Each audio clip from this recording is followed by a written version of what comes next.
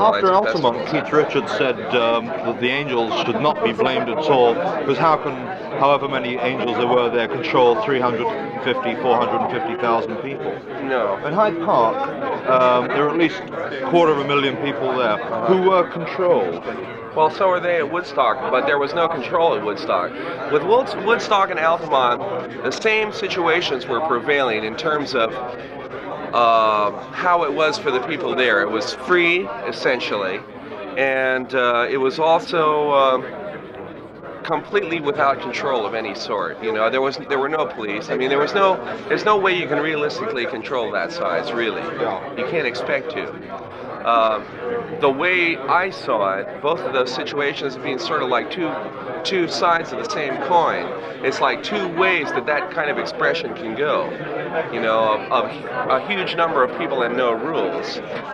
And one of the ways, obviously, you can go is into a terrible bummer like Altamont, and one of the other ways is into an immensely joyful scene like Woodstock.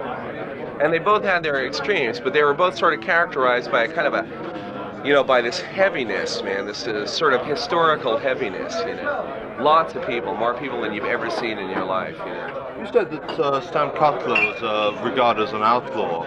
Well, in a manner of speaking, for example, all the media called him a murderer behind Altamont. In reality, he was like the innocent victim of circumstances, just like everybody there was, just like the guy who got killed was, in fact, you know. Does this not bother you at all, really? No, it doesn't, because we've never been those people anyway. I mean, we've never had much approval in front, right?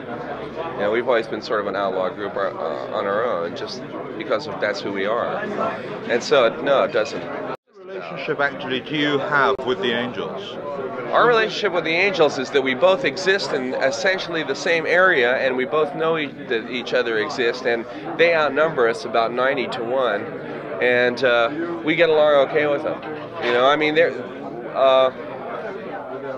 those guys are guys that we all know. We've known them for years, you know, and we don't have any fight with them, but we do know that they are Hell's Angels, and that they're capable of doing a lot of pretty amazing things, and we just stay out of their way. Have you actually asked them to safeguard or even do any bodyguard work for you? Well, at times they've found themselves in that position.